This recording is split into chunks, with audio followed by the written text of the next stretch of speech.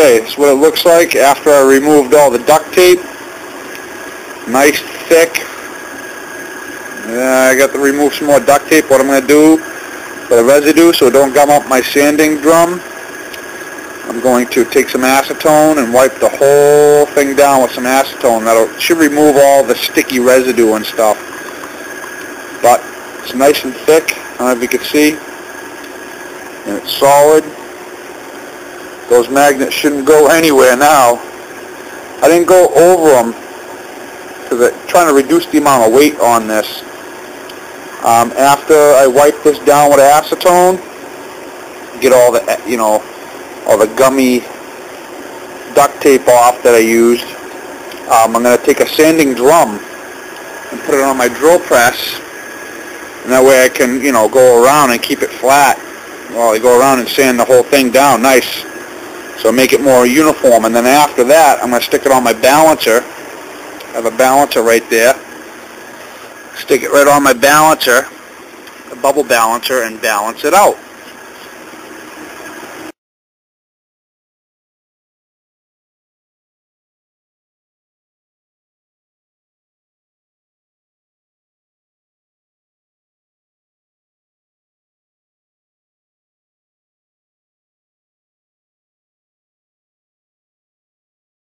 Okay, now it's down time to, it's a little messy in there, but it's all clean. Like, it doesn't, the stator doesn't hit or anything. It's good. I actually balanced it, and it's pretty well balanced for all that, the resin I put in there. So now what I'm doing, as you can see, blowing off some. I already did a few holes. I'm just drilling out where the resin, so I could put some hardware in to hold the top half and the bottom half together. Turn it on. This is also another homemade drill press that I made. It's digital. That's a DC motor in the background, and what I could do is right here, I can change the speed digitally. Arrow up, make it go faster. Boom. Thing goes boom. It goes faster. So, well, anyways, now I'm going to finish drilling through.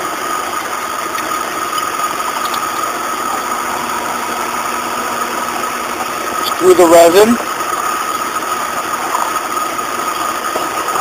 Oops. It's all through. It just got caught for a second there. There we go. That's I guess a good video. And then I got the little hole. I got them all the way around, so now I can bolt them, the top and the bottom cover together. Once everything's together, I had just clear coated. I made a little, this is just a vent, sucks it outside. This was standing up. I just clear coated the whole stator with a really thick layer of clear coat. I extended the wires. I have 2 ACs. So like there's 1 and then 2. So I'm going to use both coils. And I just finished soldering up. Where did I put it? I just lost it. I had it in the little box. Okay, what I did was I was able to get 2 rectifiers. They're 600 volt. I don't know the amps. They're pretty beefy, as you can see. And what I did was, so I can do AC current, AC current. On the other side, AC current, AC current. What happens is that when you do that, I can do DC out positive. That's what the little red's for. DC out negative. What I'm going to do is I'm putting it in this little box with the lid, and the wires will come in and the wires will come out, and then I'll seal it all up with silicone. This is going to stay outside because it's closest to the wind turbine, so that's why I'm going to leave that outside. Alright, this is a clear coat I'm using. Fast drying formula, UV resistance, lays flat. It's basically, it doesn't say, but it's a marine grade style. Jeff from Missouri Wind and Solar has a much better version of this. The ingredients would be the same, but I think his has a little extra protection. So what I'm doing is the inside and the outside. I'm going to give a quick spray. I'll lay it on thicker. It's kind of hard holding a camera and doing this, but I got a vent. As you can probably see, I'll do a quick, it'll suck it right up, sucks it right through the vent. It's a little cardboard box, homemade spray box. And the vent goes right to here, right up into a blower that sucks it right outside, and that's the switch that turns it off and on. So that's how I do my little tiny homemade spray paint projects. Alright, I just did a quick spray on them. I held them in my other hand. Wear gloves.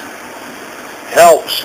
That way you can just remove the gloves. It's a little easier. This stuff is pretty strong. It smells like bananas. It's good stuff. Again, Missouri Wind and Solar. Their product is what you really need to use. Right now I'm just kind of slapping a ceiling fan generator together. I want to see what I can get out of it, and that's just to protect the metal. After, I'm going to go over it again with some more paint, you know, a colored paint, but this way, you know, everything's protected.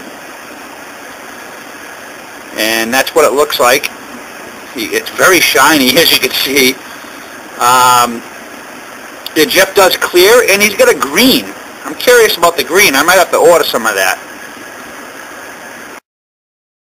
Okay. I don't know if this can see this. Let me clean the camera. Hold on a minute. Yeah. That's better. What I'm doing here is I'm adding a 330 farad capacitor to the output. And what that'll do is when I get the DC positive, I will be soldering the DC negative over here to the farad, to the capacitor.